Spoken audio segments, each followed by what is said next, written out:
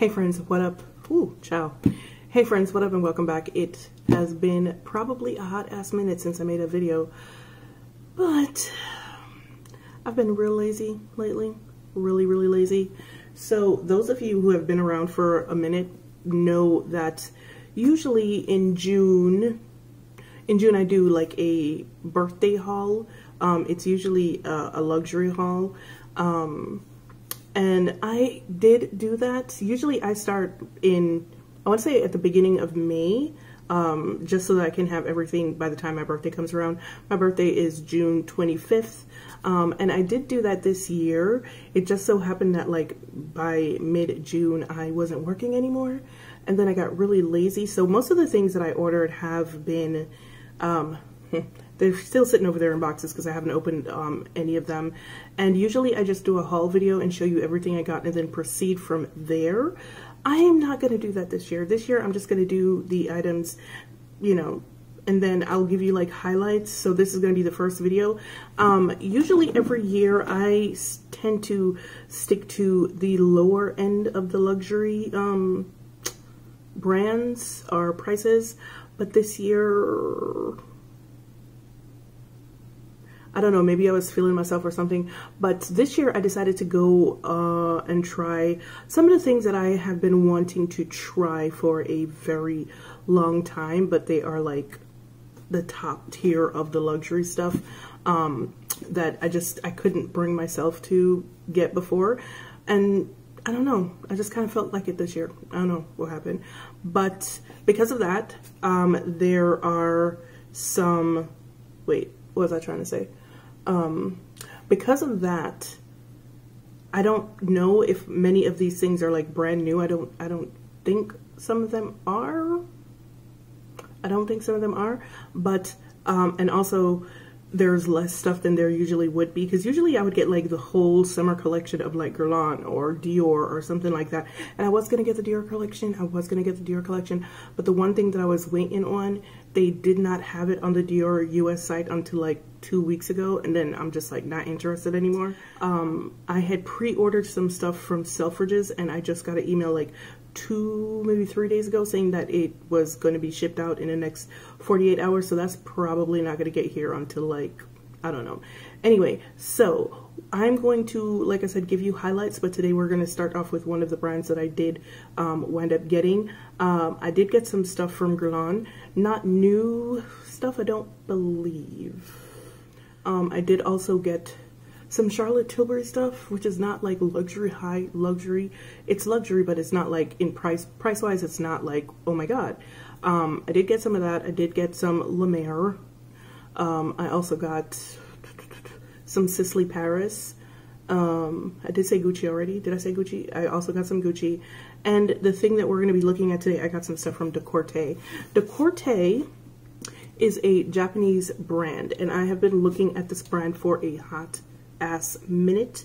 I have been wanting to try some of their stuff for a while, so I just gave in and went ahead and ordered some shit. I sure did. Alright, so like I said, Decorte, excuse my hair, you know. Anyway, so like I said, Decorte is a Japanese brand. You guys know how I love Japanese, pretty much everything. I haven't dabbled in a lot of Japanese makeup that isn't specifically made for the Western market, so this is new and this is going to be interesting. Whew. Anyway, so I got some stuff from Decorte. I got the thing that I was most interested in and that I actually went to their website for and wound up getting other things, there were two things that I was really interested in. It was their Dip in Glow, which is a highlighter, which we're not going to try this today. We're going to do that in a separate video. And then their face powder. This comes in, I want to say 6 shades. It is $50. You get wait, how many ounces is this? You get 0.7 ounces. It's really cute. I got the shade 8, which is Pink Glow. It looks like this. There are a couple of other shades that I could have probably gotten. There is one called Terra and another one, but I wanted to try the pink one because unbeknownst to a lot of people, pink acts as a really good brightening agent for darker skin tones. So I wanted to try that, but we're not going to do this today. Now, this foundation. This is their soft cream foundation, and I had a hell of a time picking shades for this because Japanese, well, Asian makeup, well, I don't know much about Korean makeup, so I'm just going to speak about Japanese makeup. Japanese foundations are not, they're not numbered in the way that Western brands are numbered, so it can be very difficult to choose a shade. And so I chose a shade based off of swatches that I've been looking at online for like literally months. But since I've been looking at them, there seem to have been a couple of new shades added to the range. This only has 12 shades, by the way. There seems to be a couple of new shades that have been added to the range. 2 of them look darker than honey, but I couldn't find swatches for them. So I just went ahead and got honey. So we're going to see how well this works for me. This is $110. You didn't hear me? Okay, this is $110. Yeah, that's what I said, $110 for foundation. And you get, bitch, you get less than an ounce. All right, so let me read some claims from Decorte about what this foundation is supposed to be. Experience the unexpected, soft to the touch. This cream foundation instantly perfects the complexion while vastly improving skin's health and vitality with time. That's another thing. Decorte is mainly a skincare brand, so they have way more skincare products than they do color complexion products, and all of their complexion products are infused with skincare. Continuing, it says it says Uber antioxidant Shirokaba tonic infuses skin with clarity and renewal. Washi paper optics creates a low definition look for Luxe new luminosity. The coverage is medium to full and it is long wearing. Honey is supposed to be cool and dark, but one of the things that I found out about Japanese makeup, especially the stuff that's made in Japan, is that I'm better off choosing a cool shade because a warm shade is always too yellow for me. Anyway, it comes in this gorgeous. And she comes with a spatula because, you know, clean. So what we're going to do today is we're going to do a wear test on this. It is quite late already, but I am actually going to be having a pretty late night tonight. Well, not that late. I'll probably be back here by like 11:30, 12 o'clock maybe. So it is now 1:26. I have already put on the Tatcha Silk Canvas Primer, which I'm not feeling today because it gave me a little bit of a white cast, which is not cool. And then I'm wearing my sunscreen, which is the Ilia sunscreen, which kind of mitigated the white cast just a little bit, but we shall see. I haven't really looked at the color yet, so we don't know what it's looking like. All right, so this is what honey looks like. I think it actually looks lighter on camera than it does in real life, and it's still quite yellow, so yeah. Oh, this is gonna be a hot ass mess. But I'm just going to go in with a little bit on this side. Wow, that's pretty pale.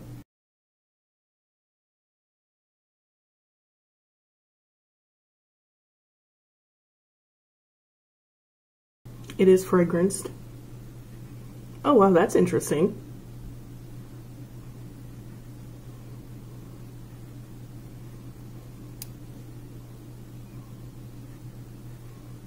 Okay, so that did not look like it was going to be the right color at all, but wow, okay.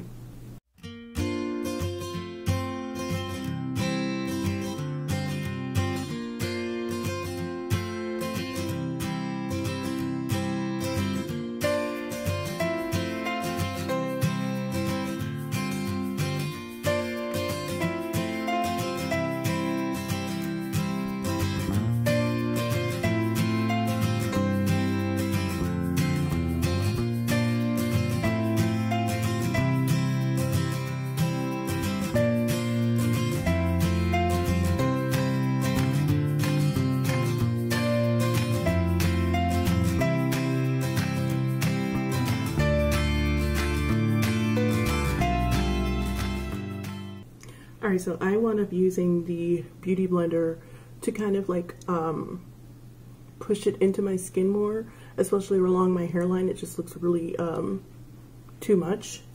But I am actually really surprised by this color. But anyway, this is what one side of my face looks like, and the other side. I like the finish. It's very, this is not medium coverage, but sure.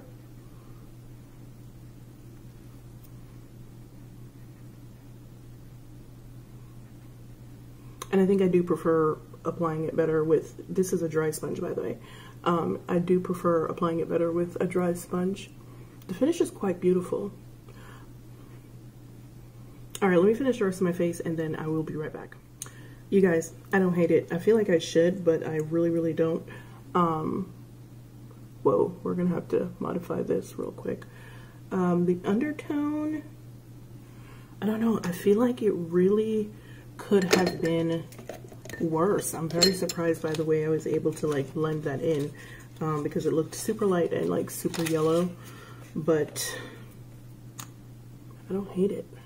All right, so I guess I didn't need a yellow base concealer. It seems to have blended out just fine. But I am going to go ahead and do some bronzing and some contouring. So I'm actually going to use the Ilia bronzer because I want warmth more than like shadow around the perimeters of my face. But let me just say right off the bat that, once again, I'm gonna say it again, I don't hate it. I'm very surprised that I was able to actually blend in the shade as well as I was, considering what it looked like when I first applied it. Super surprised by that. It is a very, very beautiful finish.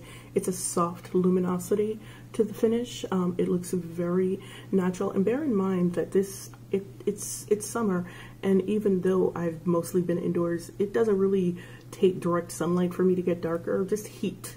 I'm fine. You should see the tan lines on the flip-flop lines on my feet, and I don't wear flip-flops outside, just the patio. So yeah, so this would probably look actually really, really nice in the winter time. We'll see. Also, the smell is gone. Can't feel it on my face like at all.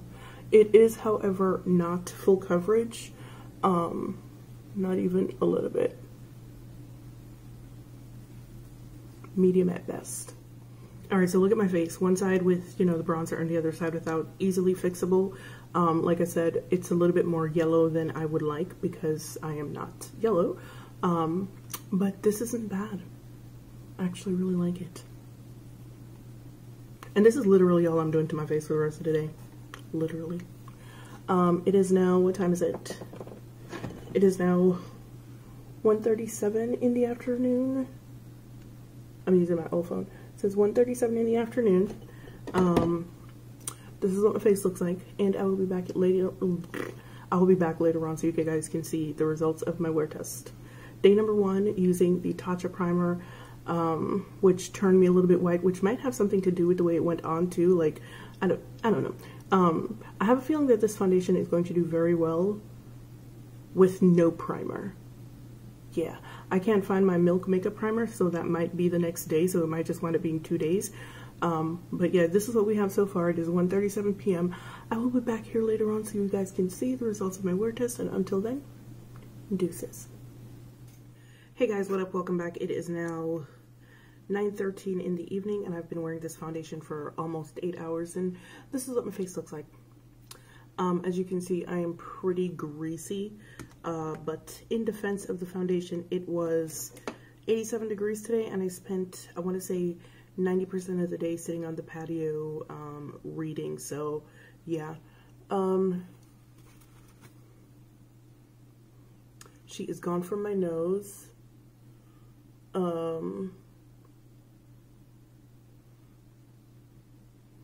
There's a lot of shifting happening here on my forehead, right here also.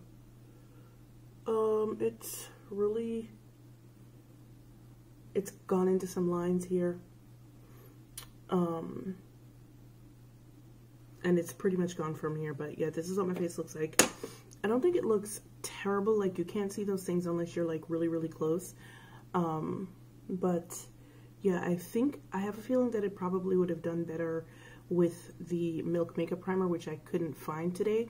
The Tatcha is just not built for summertime. We've had this conversation before. It's really kind of terrible for summertime. So I don't know if it would have done better with the Milk Makeup Primer or by itself, but we will see tomorrow. It started to break down, I want to say,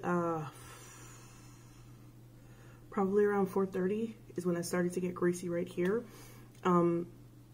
I looked at it when I first put it on, and I was like, yo, this looks really weird, but it really doesn't. It really doesn't. I took 2 pictures outside, one in direct sunlight and one, you know, in natural light, and I'll put them here so you guys can see what they look like. But like I said before, it's a very beautiful finish. I actually really do like the finish. It is very comfortable. The smell went away almost instantly, and I have not had any itching or burning or anything like that, so yay for that. As for the, you know, slippage and stuff like that, once again, I'm gonna attribute that to the Tatcha mostly, and the fact that it was like 87 degrees and humid today. But yeah, this is what we have after 8 hours of wear. It's not terrible. I've actually been worse. Yeah, I've actually been worse. So yeah, this is what we have for day number 1, and I will see you back here in a couple of seconds for day number 2. Bye.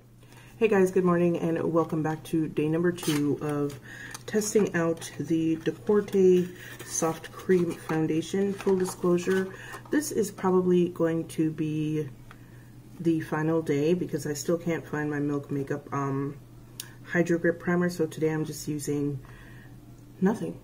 So I've already done my under eyes using the Ilia True Skin Serum Foundation in Mesquite, and I am also wearing my Ilia sunscreen in Dominica, and so we're just going to go in on bare skin. Well, not really bare skin because I'm wearing the sunscreen, but you know what I mean, without primer, and go.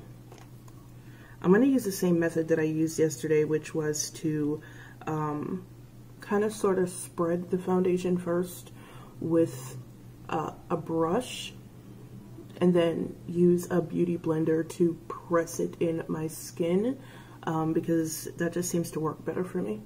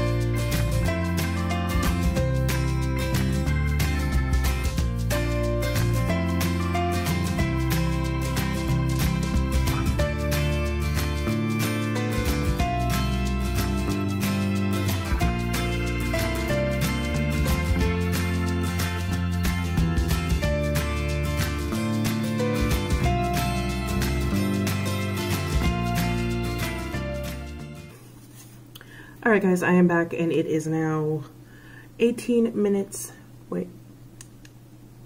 it's 18 minutes past 7 in the evening. I don't remember what time I left here, probably, I think it was like 11:54 or something like that. So I've basically been wearing the foundation for just about the same amount of time that I was wearing it yesterday. I think it's 7 hours today instead of 8 like yesterday. And this is what my face looks like.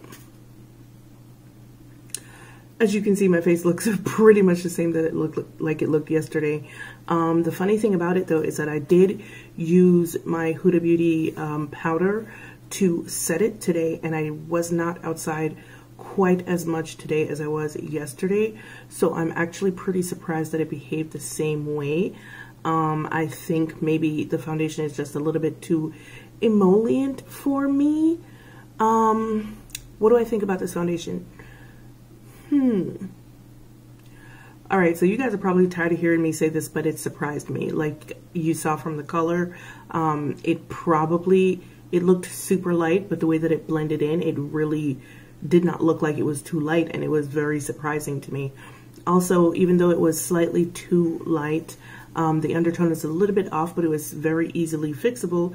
And also I will put pictures that I took up here today. With the finishing powder, it actually matched perfectly. Is it worth $110? You know, there's very few times that I will ever think that a foundation is worth more than like $60 tops. I feel like that's the top of my range. Like anything over $60, you gotta be really, really good. Like you need to put yourself on my face. You need to blend yourself out. You need to be the perfect color. You need to be the perfect undertone. Anything over that, just like you gotta be stellar, spectacular. And this just wasn't. The funny thing about it though, I do feel like it might perform better in terms of both color and, you know, performance-wise. Did I just say that? Both in terms of color and longevity in the wintertime, because I feel like it's not a foundation that's pretty well suited to hot, humid weather. But the funny thing about it, once again, I've been sitting inside all day in the AC. I've been outside, of course, because I don't do well sitting in the house all day, but I haven't been outside as much as I was yesterday. So it should have behaved a little bit better. And as you can see, like all of this right here is like a hot mess.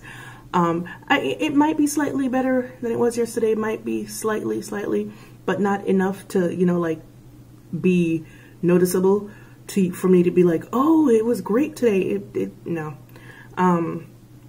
So will I be returning this? Probably, simply because, number one, I don't think it's worth $110. I get why it's $110. You know, you're paying for the name. It's skincare infused. You guys know how I feel about that. It's bullshit. And so you're paying for the luxury of the name Decorte. But for me personally, it's not worth $110. And since I have a bunch of other foundations that are, you know, of the same price point, it doesn't make sense for me to keep something that just barely performs. It's a beautiful foundation. It is a beautiful finish. It takes about 4 hours before it actually starts to break down, you know, 3.5 to 4 hours before it actually starts to break down. But other than that, there's really nothing to recommend it. You know what I mean? So like $110, man, no. All right, guys, thank you for joining me for my review on the Decorte Soft Cream Foundation. The shade, once again, that I got was 355. Was it 355? Yeah, 355 Honey. I'm probably going to wind up returning this. It's just not stellar to me. There's nothing really, oh my God, about it for me to be like, okay, I'm gonna keep this $110 foundation because it's great. It's great. It's not. I wish I had really liked it because I've been looking forward to trying this foundation for probably about a year now, but unfortunately it is what it is. That joint will be going back. But thank you guys for joining me again. As usual, it's been real, it's been fun, and I'll see you guys in the next one. Bye.